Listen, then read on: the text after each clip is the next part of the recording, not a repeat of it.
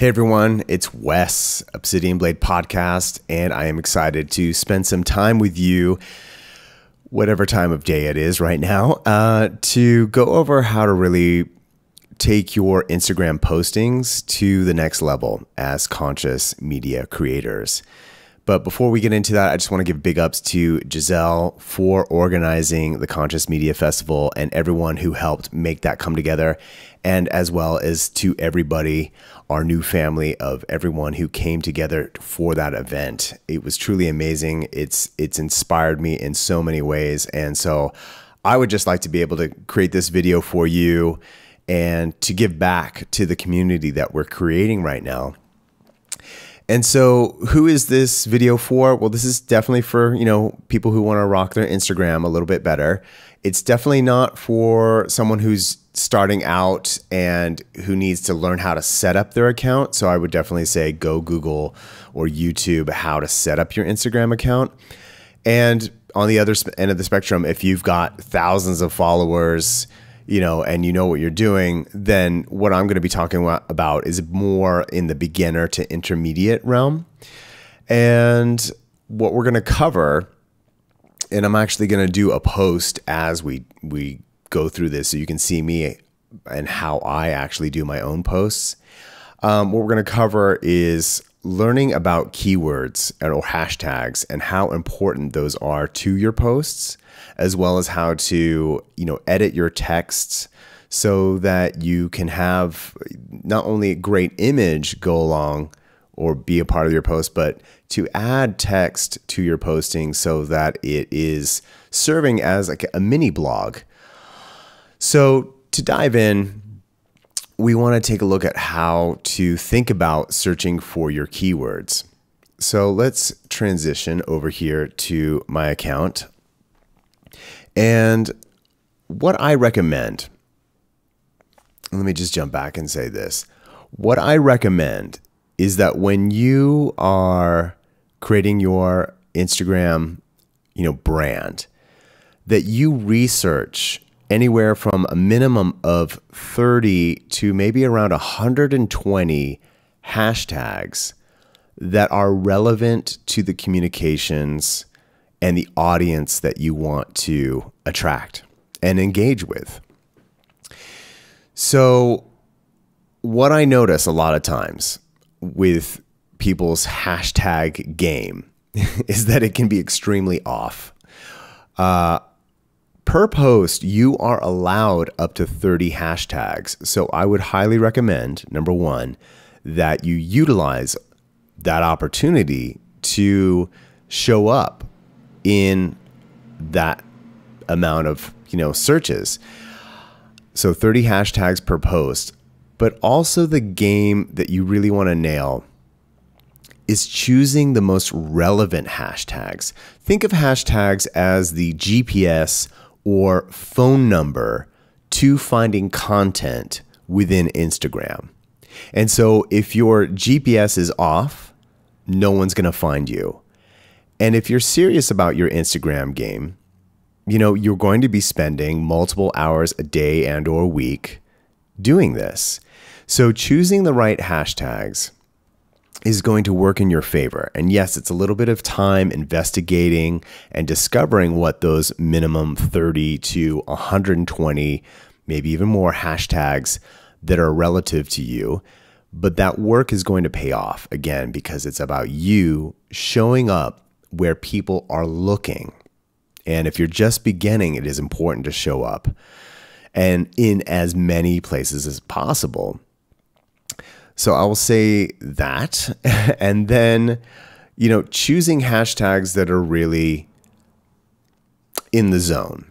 So, just like planet Earth is in a zone, it's called the Goldilocks zone. It's not too hot and it's not too cold for life to flourish. So too do your hashtags need to play a game where they're not too general. And I'll show you some examples of what that looks like in a second. And then you don't want to choose ones that are too specific.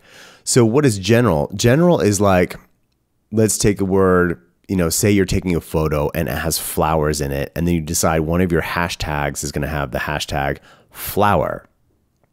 Pretty general, right? Pretty average sort of hashtag. And when we look at that example, you'll see that there's millions of people who have used the word, or the hashtag flower. And it's not really specific. And then the opposite end of the spectrum, if you go too specific, say by choosing a keyword that doesn't have a lot of postings, and or you've invented your own hashtag and invented a lot of just silly ones that no one is checking out, well, then that's even worse, because you've destroyed any sort of chance of someone discovering you, or you've wasted one of your 30 hashtags per post that would give you an opportunity of discovery. So how you're going to find your hashtags that are relevant is by going to your Instagram account, and you'll see there on the bottom, there is a magnifying glass or a search icon, right? We're going to tap on that. And then up at the top there's the word search. We tap in that field, and then we're going to type in something like, let's just look at that example I was saying, flowers, right? Flower. And then we'll tap on the word tags, and then we'll see all the possibilities that come up around flower, right? They're going to give you flowers and then anything that's relative. And then you see below that the number of people previous to this point who have posted with that hashtag, right? So like I was saying, flower or flowers has 79 million posts. Okay, so that's really, really general. And why we want to avoid general is because that's more competition for eyeballs, right? You're one post amongst 79 million. Chances are, unless you have a really viral image, and or copy, it's not going to catch. You're going to get lost in the noise.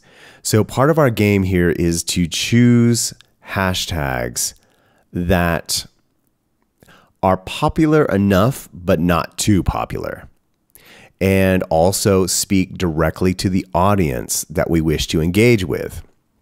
So just because, say that there's the word flower or if there's a flower in your image, doesn't mean you need to hashtag the word flower or flowers. You want to think like your audience. What is your core audience looking for?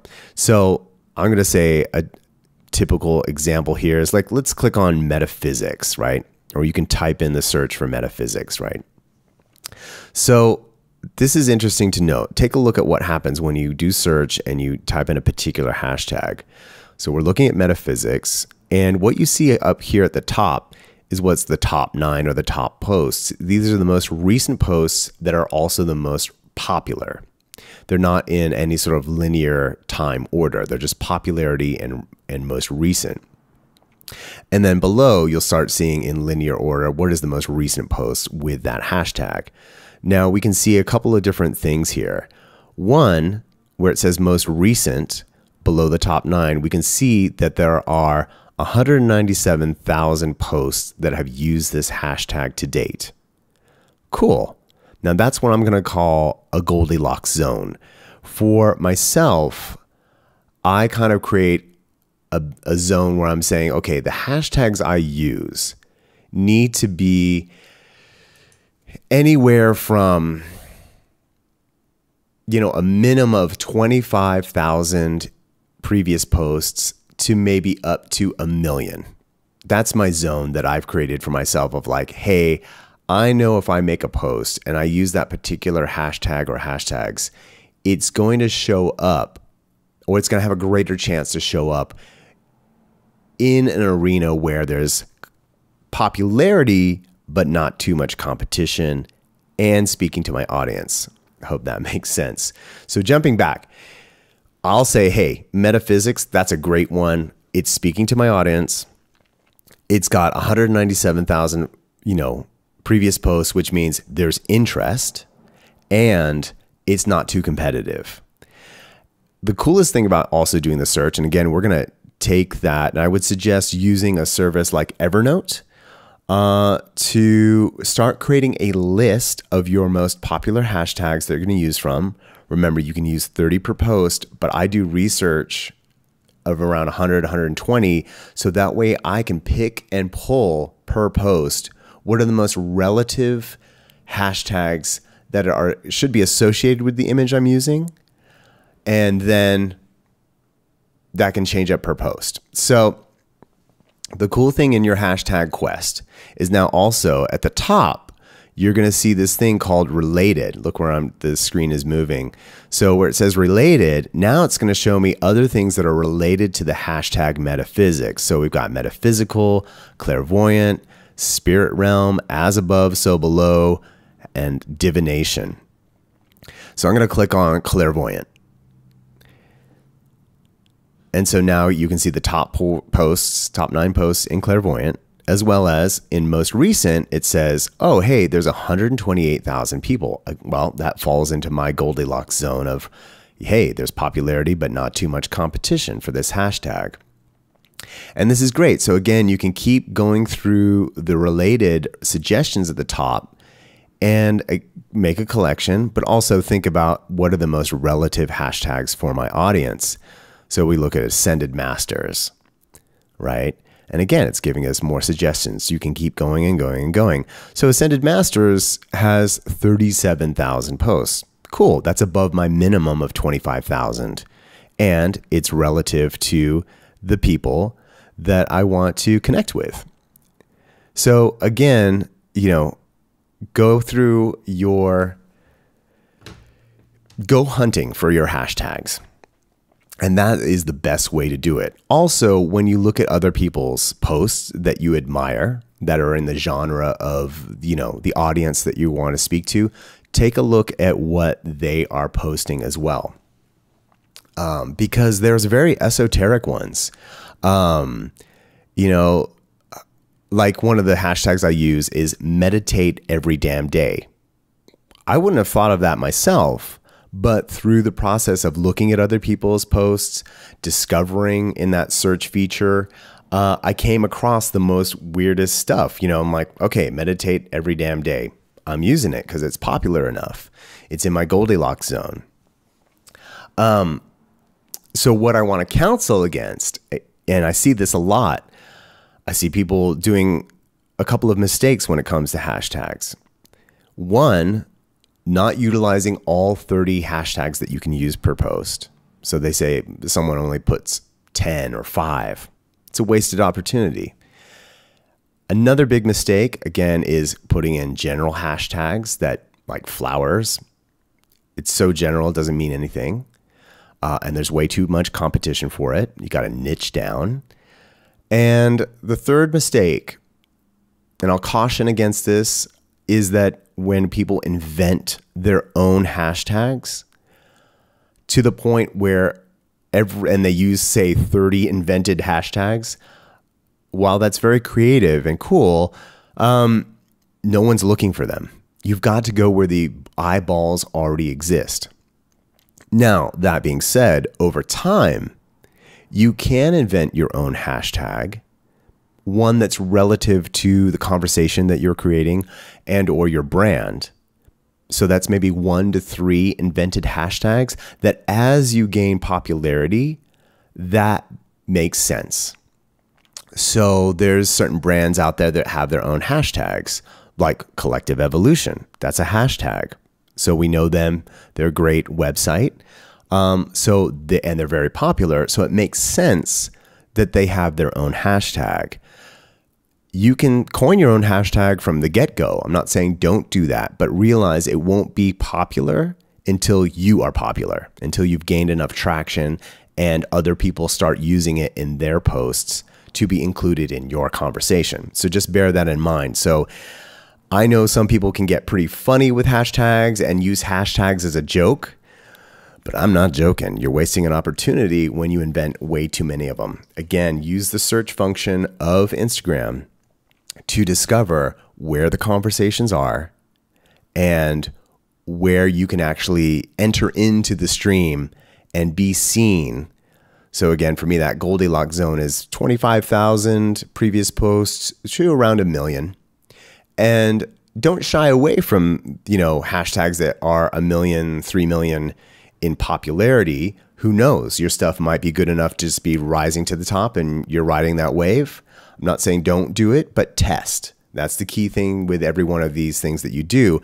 Every time you're posting, you're testing which hashtags get you the most exposure and engagement, which is another big thing that we want to talk about. So one of the things I want to say before we jump into posting a real live post and showing you how to create engagement is that each one of us as conscious media creators needs to do a personal inventory. I know as people who are, exposing their truth or, widening and decalcifying their third eye or feeling the different realms of existence, this mundane or hands-on 3D stuff can be overwhelming. I can understand and appreciate how it interrupts your beingness. So a key thing that every artist or practitioner needs to ask themselves is, do they have the skill set or time to be this technical? And if not, then it is important for you to find a business partner or collaborator who does love to do this and can do this for you, can take your big ideas and translate them. And that's just something to do an inventory about, because if this is overwhelming to you and too mental, then appreciate your limitations. Don't hurt yourself, right? Don't berate yourself because this is not where your jam is. And maybe this is important. This is an Aquarian age thing to do. We do need to operate as collectives. We do need to come together as teams where we can support each other. So that's another thing that I want to really put out there as conscious media creators. Know your limits and know your strengths and collaborate where you need to. Cool. So what I have is I've got a post ready to go. And so I just want to show you also how I do my postings and how I create copy for that. So let's jump in as I think about this. So what I like to do, and that's just my screensaver. So what I like to do is Instagram allows you a minimum of 2,200 characters, that includes spaces, to write copy. And so recently I've been treating my posts as mini blog posts, as well as creating a really awesome image that stops people's eyeballs and keeps them there, or at least, stops them scrolling in the feed and, engages what I'm offering. So one of the cool things is that, again, you can write all this content. It's 2,200 characters in length. I suggest if you do that, do not write out your content within Instagram. Use an app like Evernote, or here I'm on my iPhone, I'm using the app for Notes, right? Now, there's a reason why I use Notes. One, if you're writing a lot of content on Instagram and you press the wrong button, you could lose all your writing. So using an app will not do that. You'll have your content. It's not going away. The second thing about putting your content in, at least on the iPhone, in Notes, and you can also Google this, and I'll tell you what I'm saying to Google, is that what you want to do to make long format content readable in Instagram is to offer up a lot of line breaks. When things, and I'll just show you the example, you see when everything is like a big chunky paragraph, that's hard to read on a cell phone. And again, on Instagram, pretty much 99 to 100% of your audience is going to be reading and looking at your content on a cell phone. So when you write something long, it's important to create a lot of line breaks so each sentence is very digestible and visually edible. Okay, there's a reason why we have line breaks, so that we can, eat things up. It's like when you sit down to a meal, you don't just throw the whole plate of food into your mouth. You eat one bite at a time. You savor it. You understand it. You contextualize it. Okay, I can go off and talk for hours about all this. So we're looking at this paragraph. What we're wanting to do is, you'll notice I have all my paragraphs set up. But there's a weird esoteric thing that you have to do in Notes in order to maintain these line breaks that you want to make your content digestible. So what I do is I place my cursor at the beginning of a paragraph, and then I hit the back button twice until there's no space between the period of the last sentence and the first character of the next sentence. Okay. Then what you're going to do is you're going to hit return once, and then you're going to hit the numbers button so you can hit a period, and then you're going to hit return again. What that does, it maintains the line breaks. So when you paste this into your Instagram post, it's going to look exactly the way you created it, rather than erasing these line breaks. But the key point is, again, I go to the beginning of the sentence, I hit backspace twice so that there's no space between the period and the first character of the next sentence. Then I hit return once, then I have to hit period and then return again. Because Instagram doesn't recognize kind of empty, paragraph areas. So that little period that I place in between the paragraphs helps keep that space active. And then what I'm going to do is just continue through paragraph after paragraph, doing return once, number, and then return again. And yes, I can understand that it's a little tedious and esoteric, but this is what you do when you want to win the game. And keep on going here through all these paragraphs. Boom. You can see what I'm doing. Again, I like to write. So in this post, I definitely maximize. I came close to the 2,200 characters that you can use for this post because I love going deep. And almost done. Boom, boom. One of the things that they also say is that if you end a paragraph with an emoji, it may not recognize your paragraph break that we're trying to enforce here. So again, don't end any paragraphs or sentences with an emoji after the period, because I believe, as they have said, it doesn't enforce the line break that you're doing here. Okay, almost there. Boy, oh boy, do I like to write. Words are so powerful and awesome. Boom, boom, boom. All right. Okay. And then I'm actually going to probably break my own rule here and add a couple of emojis. I like, where are you? There we are. Oh, we're going to do the sword and heart because that's my emoji set that I dig. Okay. Boom. The other thing that you're going to notice is that for my list of 120 hashtags, I also copied and pasted them from Evernote where I keep them. And I posted them in here so I have a quick way to get at them when I do my post. And I'll show you when and where I post my hashtags. And it's not in the initial post. And there's a reason for that as we do this. Again, you will see that I've also added 5 periods and paragraph breaks before my hashtags. It's not always necessary, but there's a reason for that as well, and I'll show you that in a second. So good. So we've got all our copy, and what I'm going to do is then copy it all, copy the copy, and let's hopefully this goes easy. Boom, boom, boom, boom. Okay, and then we hit copy. And now I'm going to go back to Instagram. And here's where it gets fun. We are going to do a real-time posting together. And just before I do that, let's just say this.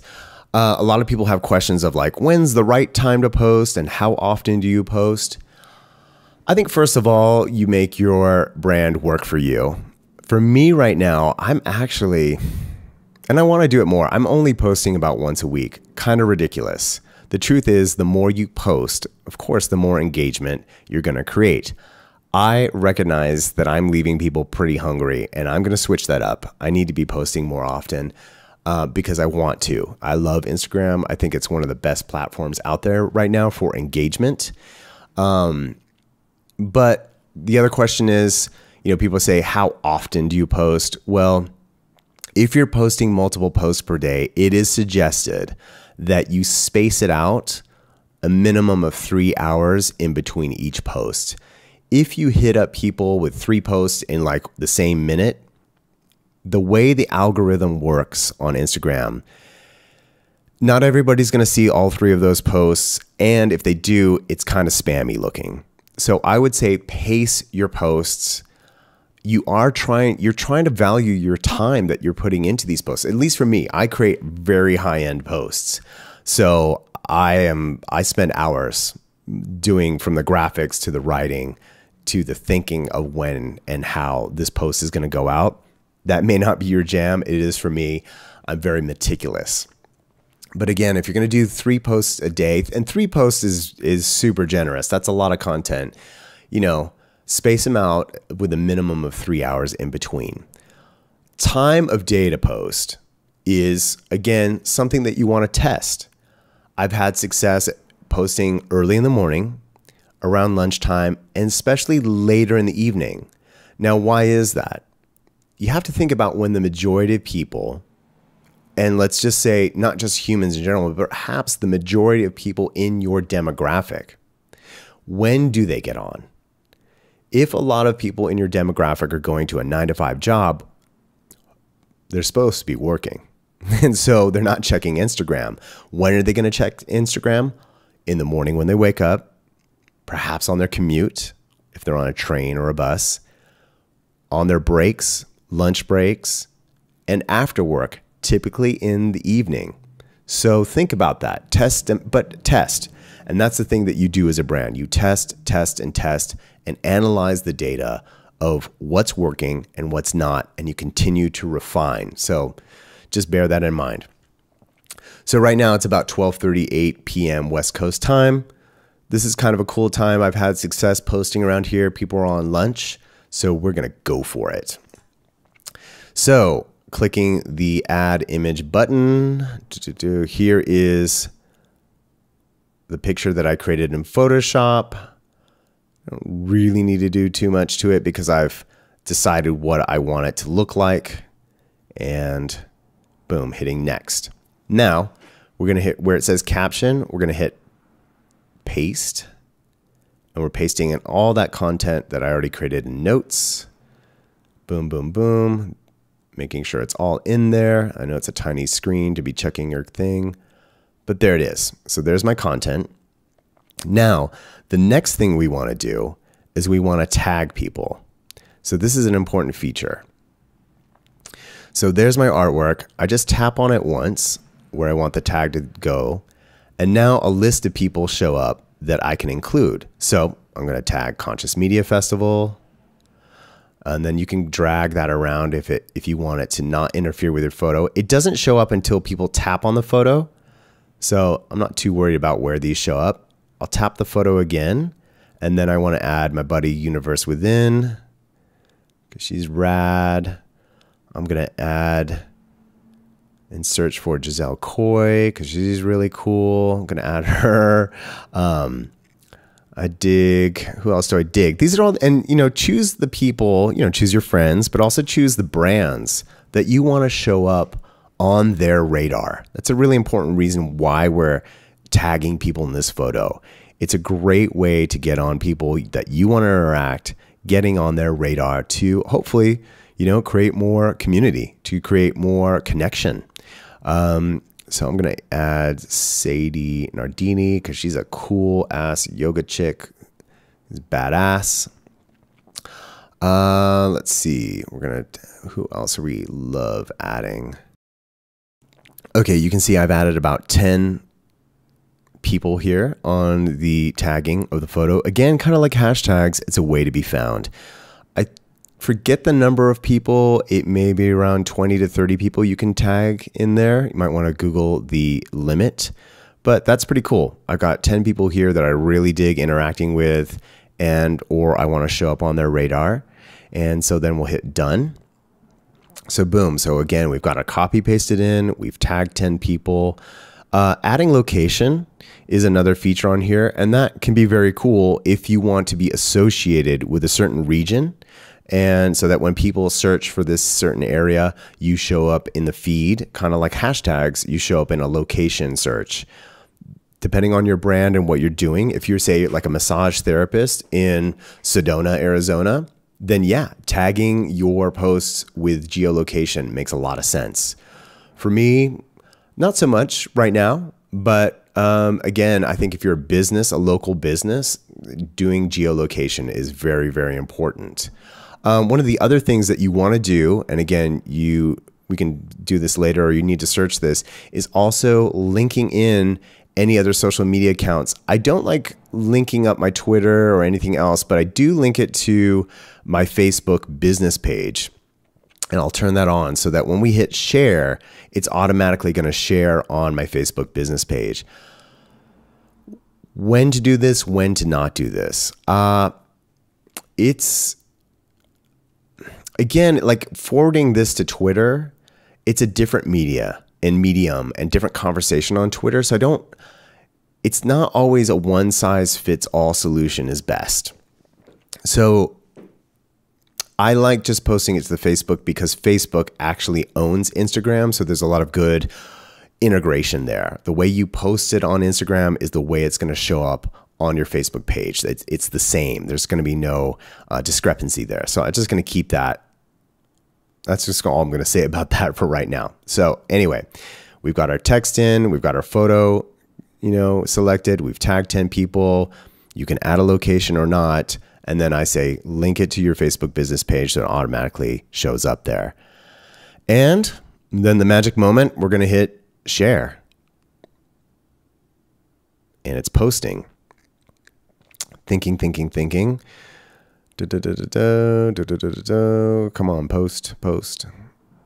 Boom, there it is. Okay.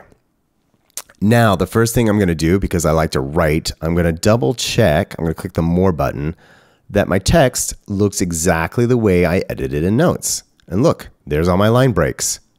Done. Solid. Now, what we're going to do is, hey, what about those 30 hashtags I told you about that you can utilize? Where is it? Well, what you can do, and it still works, is you hit that little comment button, boom, and you're going to be the first person, because you're writing your post right now. You're going to be on here and you're going to paste in your hashtags. So we jump back over to Notes. Boom, boom, boom. There's our original copy. Here's our 30 hashtags that I already got lined up. I'm going to make sure that these 5 dots, and I'll tell you what these 5 dots are in a second. So I'm going to hit return, hoping, boom, boom, boom, that all those returns are in. Again, you have to just double check that you're forcing these returns, these line breaks. Back, return, and one more. Boom, boom. And then we're going to copy. So double tap. Come on, you. Boom. Okay. So I've got those 5 dots with line breaks and my 30 hashtags. Hit copy. Hopping back over, going to the first comment or that comment section below, tapping and hitting paste. There it is. And then I'm going to hit post. Boom. Now you can see why we added those line breaks, those 5 dots. When we go back to this and we scroll down, you can see that the Obsidian Blade podcast added a comment, but there's just this brackets with those 3 dots. So it kind of makes my post of my comments invisible in a certain way. That way, the next person who creates a comment, you're going to just see their words. It's just a little bit of a stylistic thing. It's totally not necessary. The most important part that I'm saying about this is that when we hit comments, that here's your post, and then you put your hashtags in the first comment area. It totally works. Because now, like, we'll tap on Ascended Masters, that last hashtag, And boom, you can see my post showed up underneath the search for hashtag Ascended Masters. If we go back to my post, we look at the comments, I'll choose another hashtag, like hashtag enlightenment. Tap on that. Boom, you can see my post is there in the feed. Now look at this. Hashtag enlightenment has 1,600,000 previous posts. See how my post, we just posted it, but it's already the 5th one down in the most recent.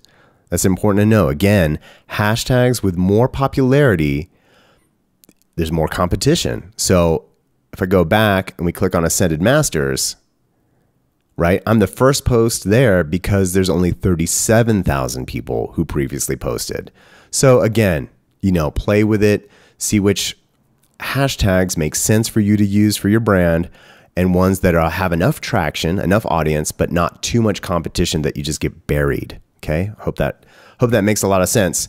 So another key thing that I want to say about, your post is that the way Instagram works, it has an algorithm, right? And it's always searching for which content is the most relative to the people who follow it, as well as what's the most popular. So when you're looking at your feed, right? We'll go back to my home and we're looking at my feed. Well, there's my post, but then here's all the other things people have been posting. I didn't show that, but that's fine.